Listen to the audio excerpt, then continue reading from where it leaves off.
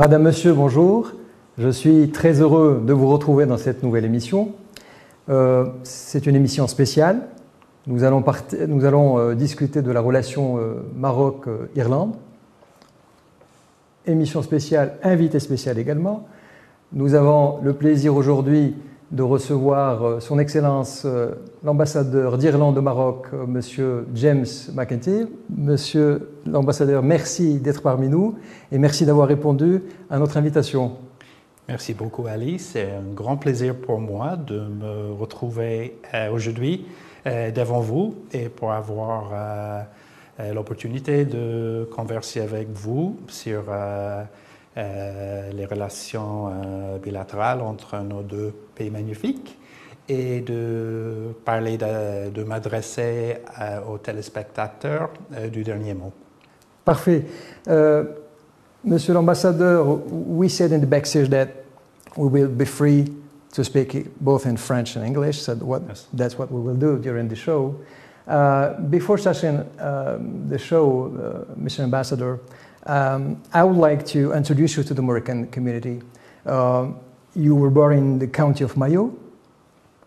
It's a county located in the west coast of Ireland, in the province of Connacht, right? Indeed. Magnifique region. I saw some landscapes. It's a wonderful region. Indeed. And with a green and red flag, just like the flag of Morocco. Okay, so that's great. I feel very at home every time I see the Moroccan flag. So you had your bachelor's degree at University College in Dublin, right? Yes. At the same time, you had a French language diploma at the Alliance Française in Dublin, and that's why your French is perfect. 11 years later, you obtained a diploma in international public administration at ENA, l'École nationale d'administration, in Strasbourg, France. Okay. And you joined the Irish Department of Foreign Affairs in 1990, and you had a very, very good diplomatic career there.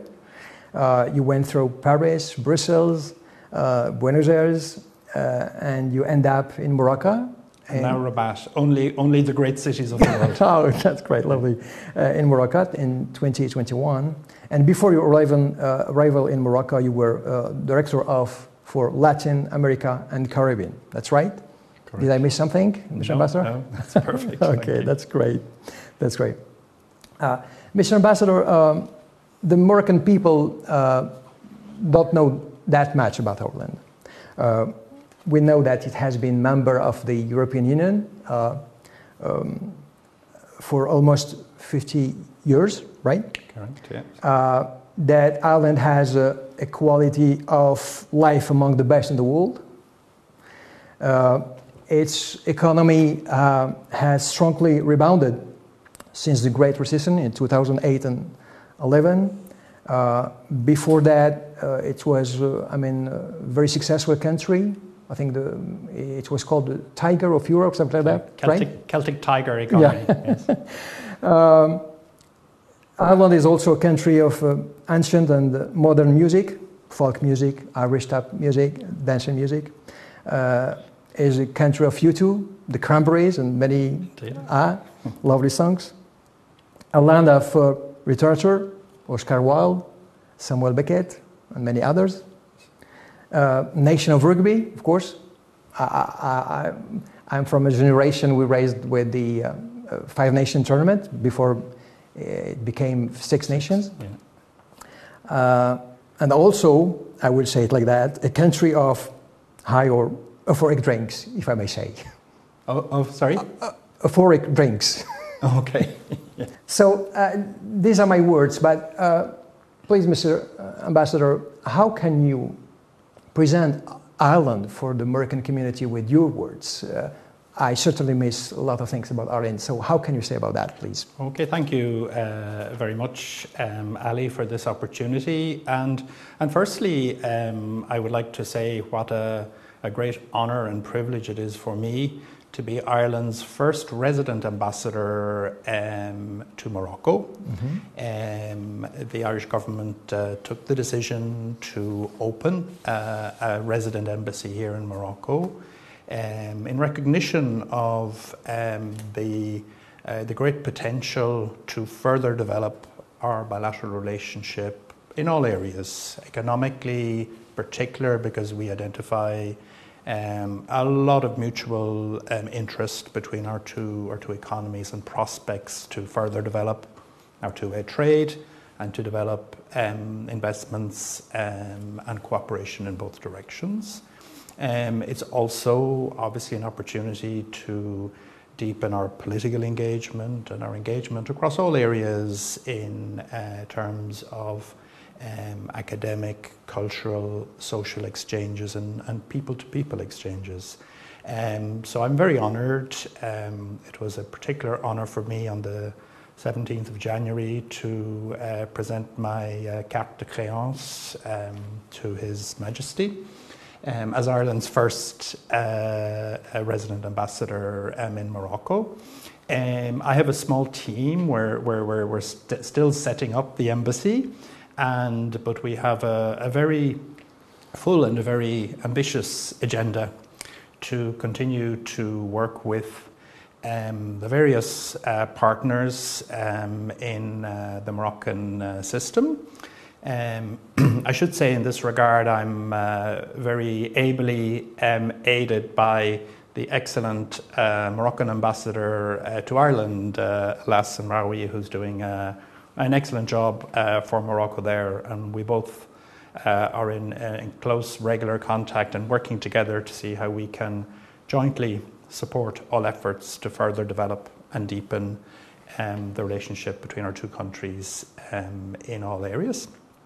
And one of my challenges is, as you said at the beginning, that people in Morocco perhaps don't know so much about Ireland. We're a country on the sometimes described as we're on the northwestern edge of Europe. We're an island, the other side of a larger island outside of the European continent. And while we're a relatively small island with a population of 5 million and 7 million if you include the population of the total island, including Northern Ireland. So we've been always conscious of the need to be outward looking. We don't, like Morocco, have a large domestic market. So we've always had to look towards economic opportunities and be very open and outward looking. And as a result, Ireland has now one of the most open and outward looking economies in the world.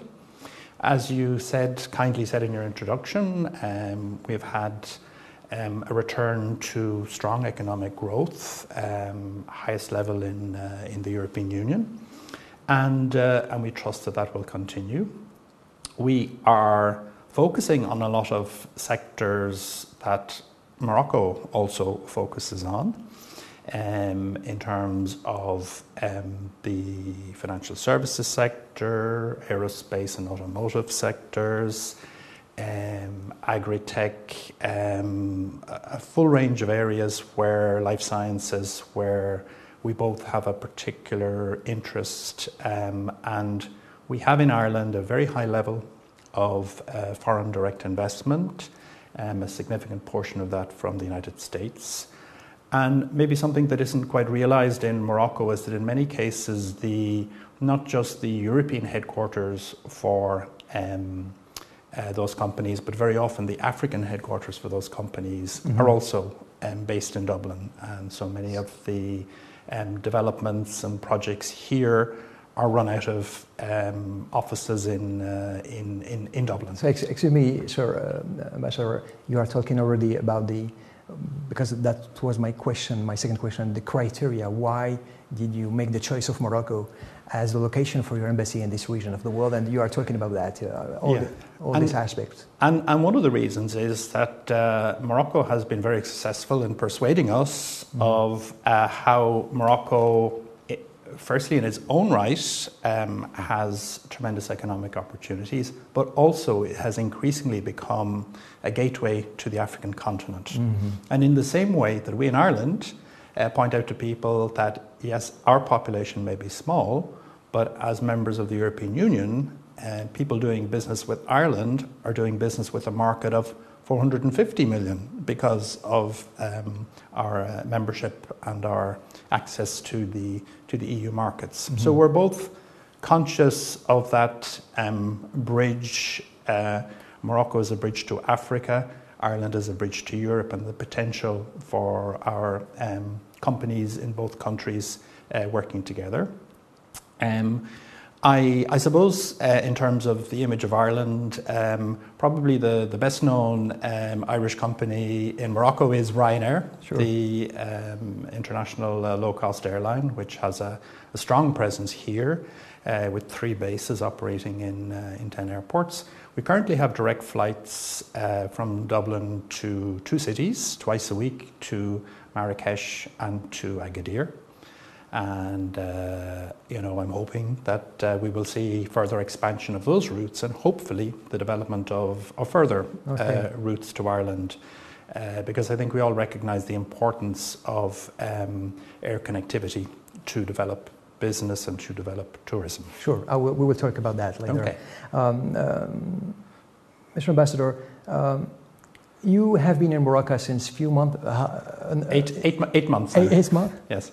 Okay. Can I have your first impressions about the Moroccan people, the Moroccan community, the Moroccan history, tradition? What are your first impressions about? Very positive, but I was warned by people to expect a positive experience, and I'm really delighted. I have found that people have been super welcoming and really keen, particularly as a new ambassador, a new embassy, really keen to assist us. A great interest in Ireland on the part of everybody who I meet here.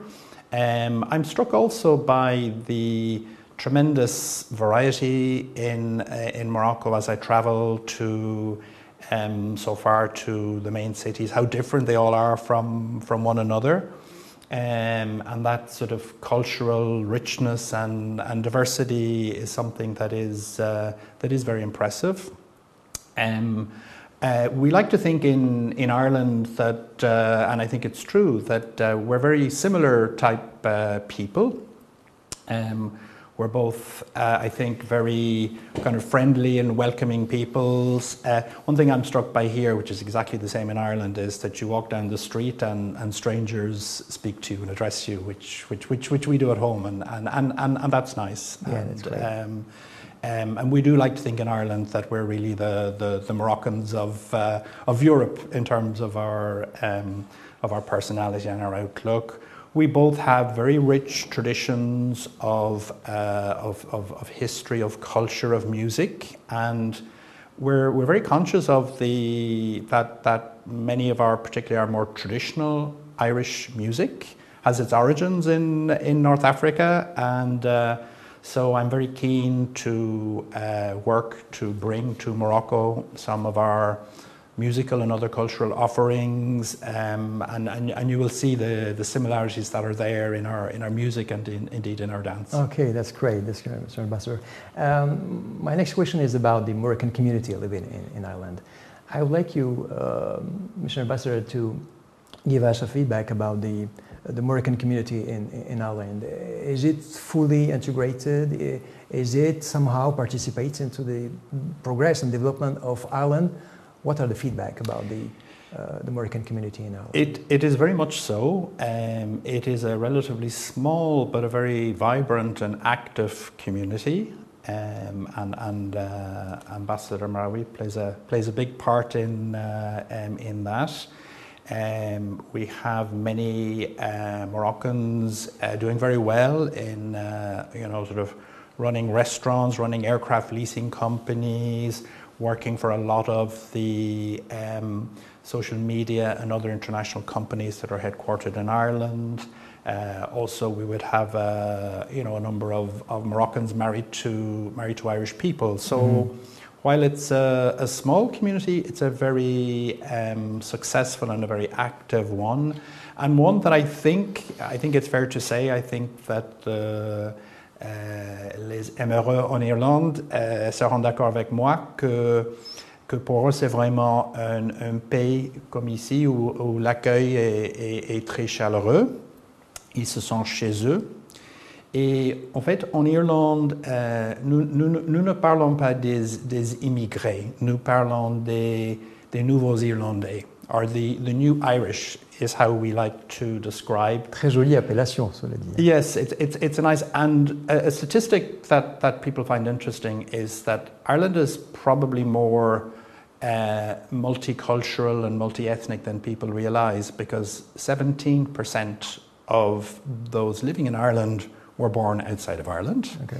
And it is the same figure for people born in Ireland who basically are living abroad. So we have 17% of the people born in Ireland are living in countries abroad, and 17% of our population, and an increasingly varied and diverse population. You mentioned rugby earlier, and Ireland is known as a rugby playing nation.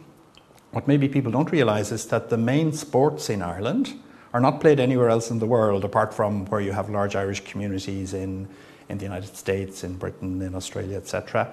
And that's Gaelic football and hurling, which are our most popular sports. So we're quite proud, like Moroccans. We're a proud kind of nation. We're proud of our distinctiveness. So that's one area where we are quite distinct in playing national sports. Our most popular sports aren't played elsewhere. And even though rugby is only our fourth sport and we don't have too many people playing it, we like to think that we're very successful for a sport in which we have so few people taking part. Okay.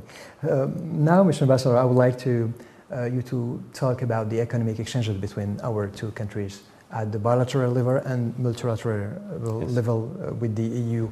Can you tell us, I will make it very simple, what Morocco buys from Ireland and what Ireland buys from Morocco in terms of goods and services? Yes, okay. The nature of our imports and exports can actually have been varying from year to year.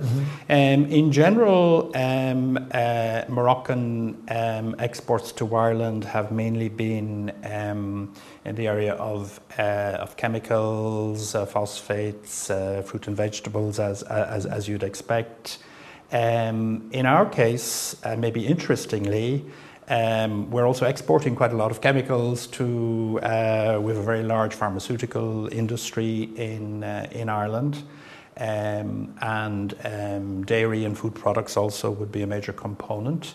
I'm very pleased that our while the overall level of two-way trade is not very high, it increased between 2020 and 2021 from total two-way trade of 142 million euros in 2020 up to 247 million in 2021, impressive. Almost a doubling in 2021.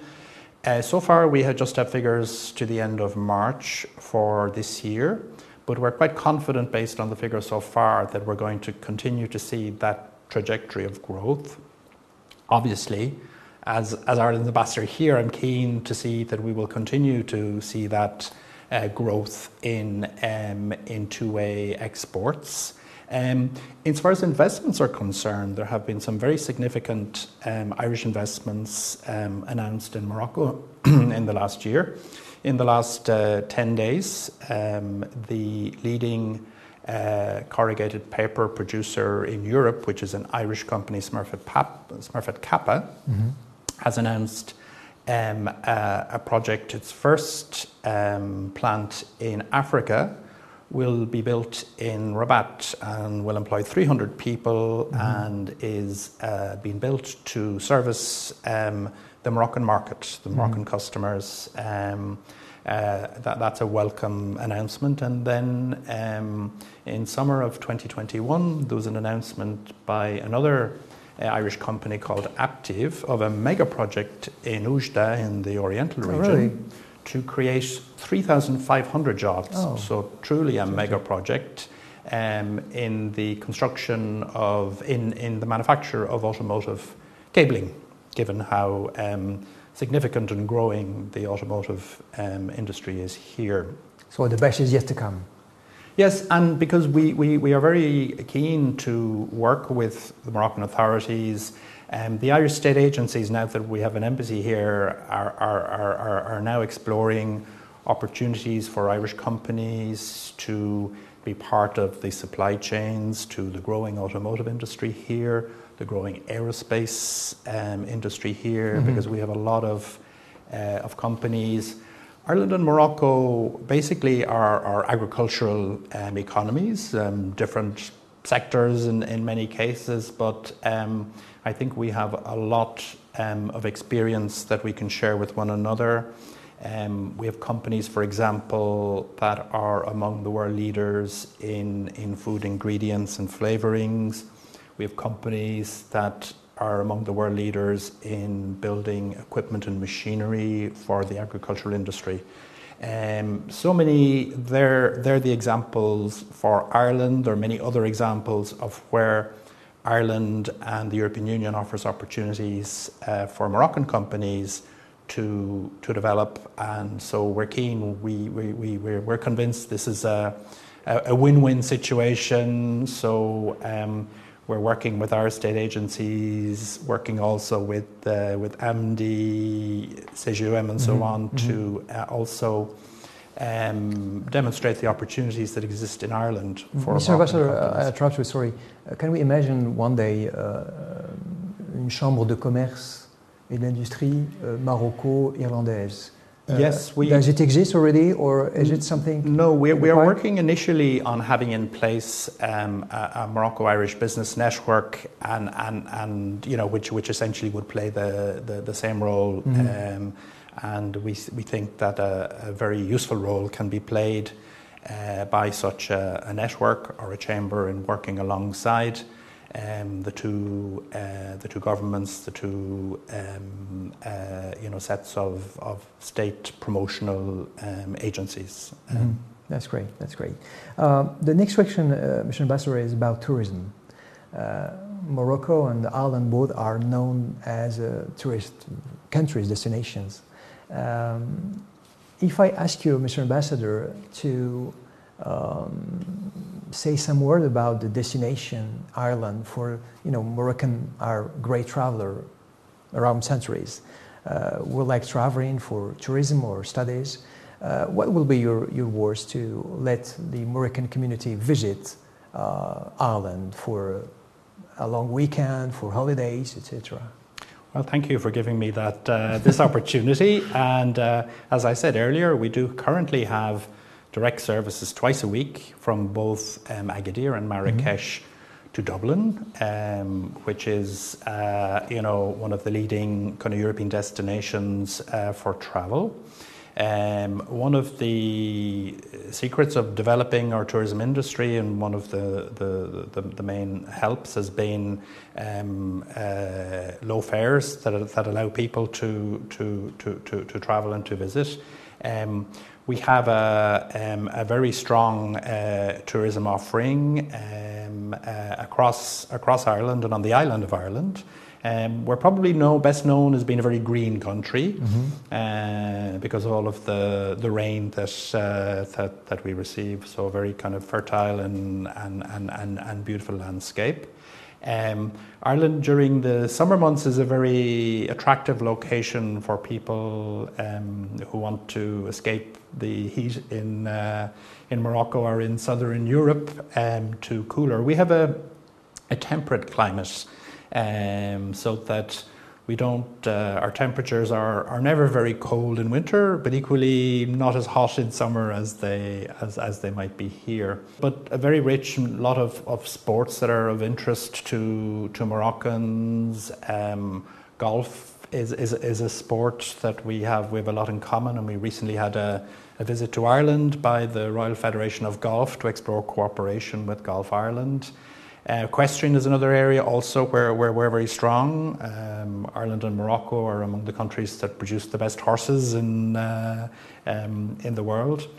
Water sports, due to both of us being on the Atlantic, we have some of the best surfing locations in the world. So very varied tourism offering, and I know that our Tourism Ireland, our Tourism National Promotion Agency, in the same way as your wonderful ONMT is working hard to inform Moroccan tourists of the very interesting things that they can do on a short or a longer visit to Ireland. And that will be obviously one of my priorities as ambassador, to publicise and demonstrate the very varied and interesting tourism offering that we have in Ireland for visitors from Morocco. That's great. And Mr. Ambassador, if I ask you now your advice to your compatriot in Ireland to let them visit Morocco, what would you say for our Irish people to let them visit Morocco? I can tell you already that the wonderful hospitality that Irish people have been experiencing in the two direct routes in Marrakesh and in Agadir, and I understand very high occupancy rates on flights, and I really hope that the frequency of such flights will be increased. I mean, word of mouth has been very helpful in Ireland. We have a tradition in Ireland of people coming here for decades. We've had flights for a long time, seasonal flights mainly. Now we've year-round flights to Agadir as a winter sun destination. Obviously, there is sun year-round in Agadir, so it's important that that message is spread, that it's a great destination year-round. Marrakesh, particularly with our younger visitors, really, really positive feedback. I mean, Marrakesh, as you know, is now recognised as one of the leading destinations for, particularly for weekend visits. So it's very popular. And then obviously the cities to which we don't yet have direct flights. You know, the variety that exists in how different every city and every region is in Morocco is something also that you know, we're keen to help inform Irish people about, and I think we're already seeing an increase in tourism in both directions, and also the flights obviously also facilitate the Irish people who live here, the Moroccan people who live in Ireland, in getting back home to visit their families. Something else we have in common is that those strong bonds of family, which are very important in Morocco as they are here. And you asked me earlier about my experience of Morocco, and I was really struck by having been here through the first Ramadan I've actually got to spend here, and to witness not just the religious but also the cultural significance of Ramadan. The honour of being invited by families to join them for iftar, and that's something that has special atmosphere. Very special, has made an impression on me. And is there any plan, Mr. Ambassador, to reinforce the air flight between Ireland and Morocco? I'm thinking about a flight from Dublin to Rabat or Casablanca, for example. Is there any plan for that? We would love to see that, and are obviously working with others to point to the advantages and the business in having a direct connection, particularly a direct connection, I think, from either Casablanca as the business capital or Rabat to Dublin would be something I would love to see in the future, and I think it's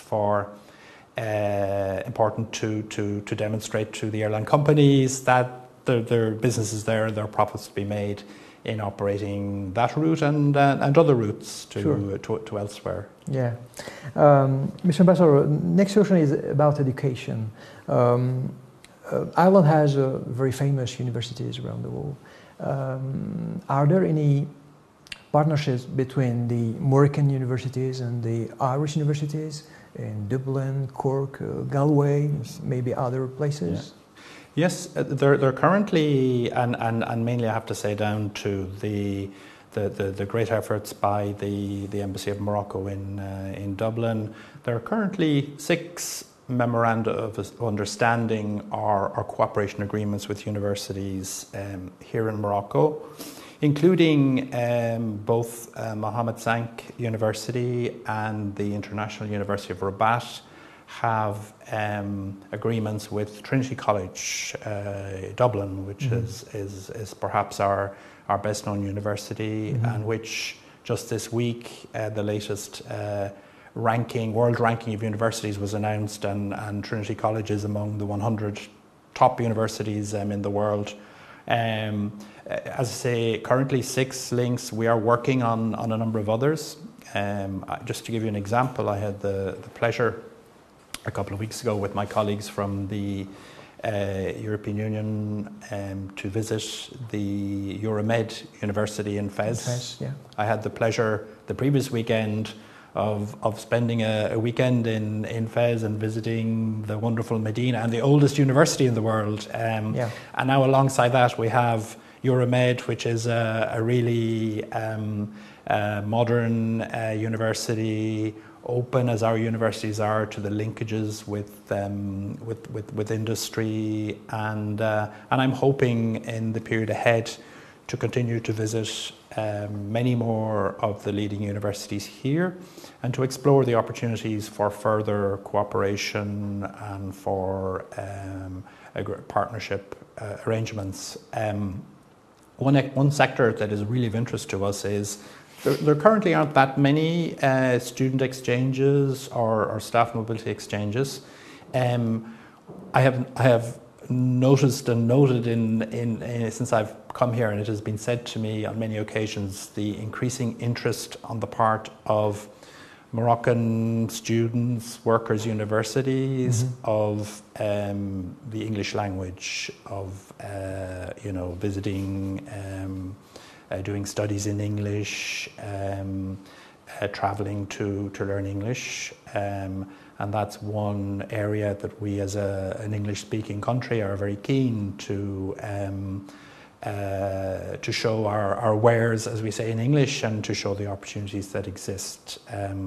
We are now the main English-speaking country in the European Union, and so that is one area that we're very keen to work on and to respond to what we see is a growing interest and demand. We also, I think we have a lot of courses that are of interest to students here who are looking at opportunities for Erasmus under the Erasmus program. So that again is one area that we will be prioritizing of academic and student exchanges in the year ahead. People say that one of the biggest successes of the European Union has been the Erasmus program that has allowed European students from across the European Union to visit and study in other countries.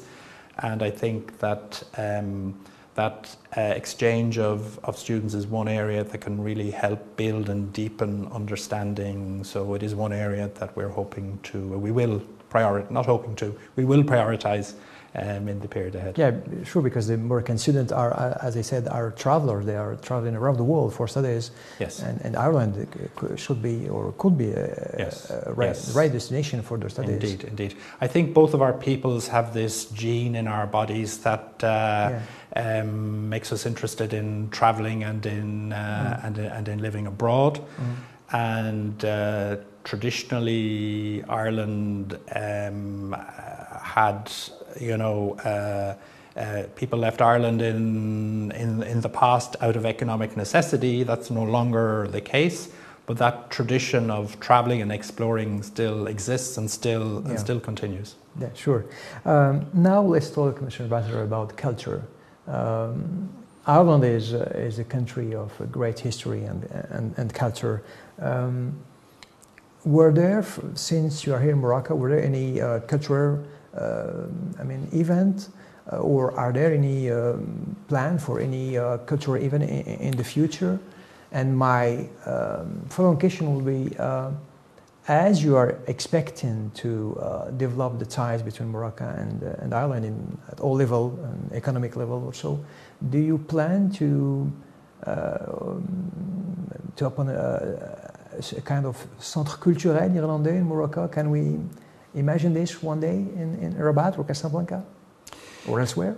Qui sait, who knows? I mean, I can certainly say that the development of and the promotion of our culture and the exposition of our culture is going to be a major priority. Unfortunately, we've only been here 8 months. For those first few months, obviously the public health restrictions linked to the COVID pandemic has not allowed, sure.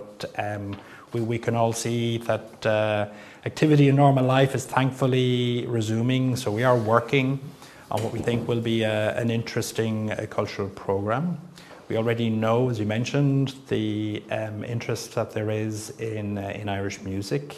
In Irish dance, I think one of the biggest calling cards for Ireland is this river dance and similar shows that have become a global phenomenon. It wasn't possible to do so this year, but next year we hope that we can promote St. Patrick's Day, our national holiday, the 17th of March, which has increasingly become a global celebration throughout the world, that we can promote it more in Morocco. We have a number of other celebrations that Halloween, for example, at the end of October, is a tradition and a celebration that was brought to the United States by Irish immigrants. So it's an Irish kind of pagan festival. So, and I was struck by how, mainly through international schools, how Halloween is celebrated here. We have other events in our calendar, including Bloomsday coming up next week, which marks and celebrates that wonderful novel Bloomsday, written by one of our greatest writers, James Joyce, and a celebration of the role of Irish women on St. Bridget's Day, the patroness of Ireland. So we're hoping that we will kind of mark these main kind of dates and events and celebrations in the Irish calendar, and bring the opportunity for audiences here, and by here I don't just mean in Rabat and Casablanca, but across Morocco, to see some of the best examples of Irish music and dance. And I'm also very interested in this theme of fusion, and how we can see the bringing together musicians and artists from both countries. They come already to the Festival of Fez, yes, which is taking place these days. Indeed. I saw an Irish band. Yeah. It was really interesting to see Indeed. Them, and it was really lovely. Yeah. It was fantastic. No, we look forward, and also, I mean, we're finding, Ireland and Morocco and others are finding that cultural diplomacy is a very useful tool of wider kind of economic and political diplomacy. So as we say in English, watch this space. Monsieur l'ambassadeur, je vais poser cette question en français.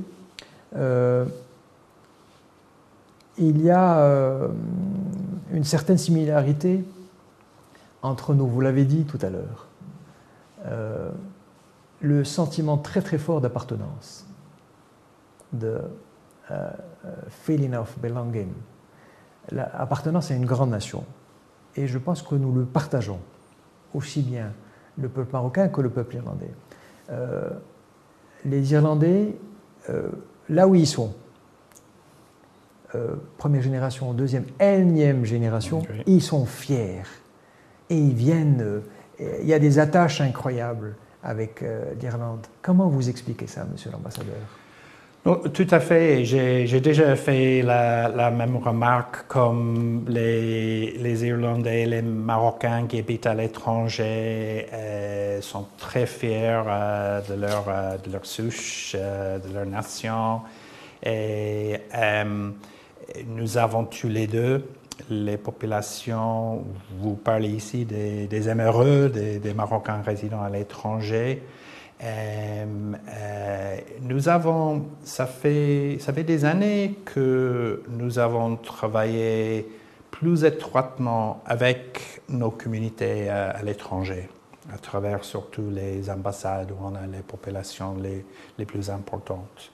On dit par exemple qu'aux États-Unis, il y a plus de 40 millions d'Américains de souche irlandaise. Président Joe Biden. Exactement. À rendre visite au village de ses ancêtres. Tout à fait. Et beaucoup de ses prédécesseurs aussi avec des souches irlandaises.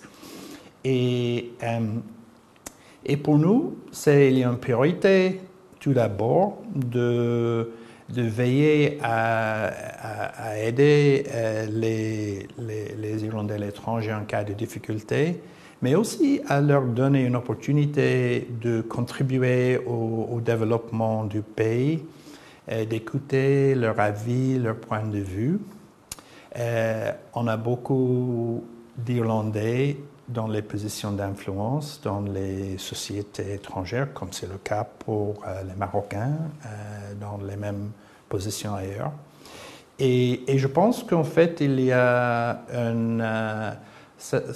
je propose d'avoir un partage d'expériences avec le système marocain sur comment nous donnons la priorité à notre engagement avec ce que nous appelons le diaspora irlandais.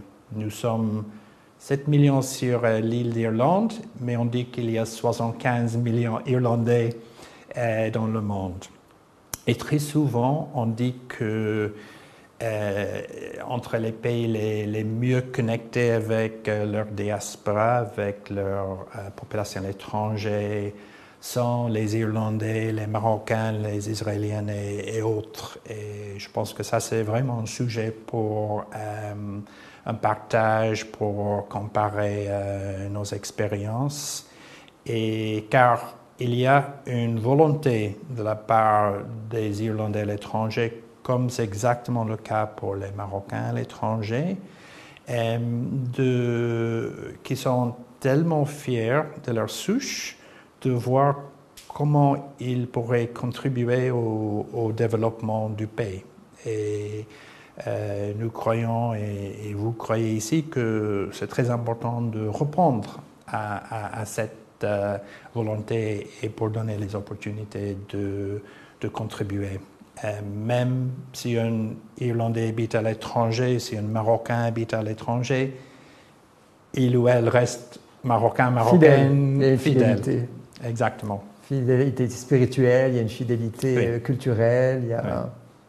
Tout à fait. Monsieur l'ambassadeur, on arrive au terme de cet échange fort agréable et il est de coutume de laisser le dernier mot, d'où l'émission, de laisser le dernier mot à l'invité. Quel sera le vôtre, monsieur l'ambassadeur? Merci beaucoup, Ali, et merci encore pour m'avoir donné l'occasion de parler à vous, à vos téléspectateurs. Et bon, je pense que je vais continuer en français avec mon dernier mot, si vous me permettez. J'espère, quand je serai de retour sur la plateforme, de dire quelques mots en darija et même en amazigh, car je trouve que la diversité linguistique est très importante. Pour moi, en fait, mon dernier mot, en fait, c'est que pour vous dire que ici, ce ne sera pas mon dernier mot, car prochainement, nous allons fêter les 50 ans de relations diplomatiques entre l'Irlande et le Maroc, en fait en 2024. Et déjà, nous avons les plans pour marquer comment les relations bilatérales ont développé, comment nous sommes vraiment les pays amis avec beaucoup d'opportunités pour mieux développer nos relations. Ça fait aussi cette année 30 ans qu'il y a une ambassade résidente du Maroc à Dublin. Et heureusement et finalement, je suis ici avec mon équipe avec une ambassade résidente pour tout faire avec les partenaires marocains qui sont aussi qui partagent notre enthousiasme pour mieux développer les relations dans tous les domaines dans nos deux pays. Merci beaucoup. Monsieur l'ambassadeur, merci d'avoir répondu à notre invitation et merci pour le temps que vous avez bien voulu nous consacrer. Je vous souhaite grand succès à votre mission au Maroc pour renforcer les liens entre nos deux pays et je vous dis à très bientôt. Et vous me permettez une dernière chose, excusez la prononciation, Guru Mahagut. Est-ce que c'est bien ça? Excellent. Est-ce que c'est bien prononcé? Merci beaucoup. Oui, c'est parfait. Juste pour expliquer aux téléspectateurs que l'Irlande est officiellement un pays bilingue. Notre langue traditionnelle, c'est la langue irlandaise, qui est entre les langues les plus anciennes du monde. Me semble-t-il. Le gaélique, exactement. Et Ali vient de me saluer Guru Mahagut, qui est merci dans la langue irlandaise. Et Gurmilamat Hain, alsocht an Jesh Awurbe Laurchliv New. Qui veut dire, monsieur l'ambassadeur? Que juste pour vous remercier de nouveau pour m'avoir donné l'occasion de venir vous parler aujourd'hui et à très bientôt. Tout le plaisir était pour nous. Madame, Monsieur, merci d'avoir été avec nous et je vous dis à très bientôt pour une nouvelle émission. Au revoir.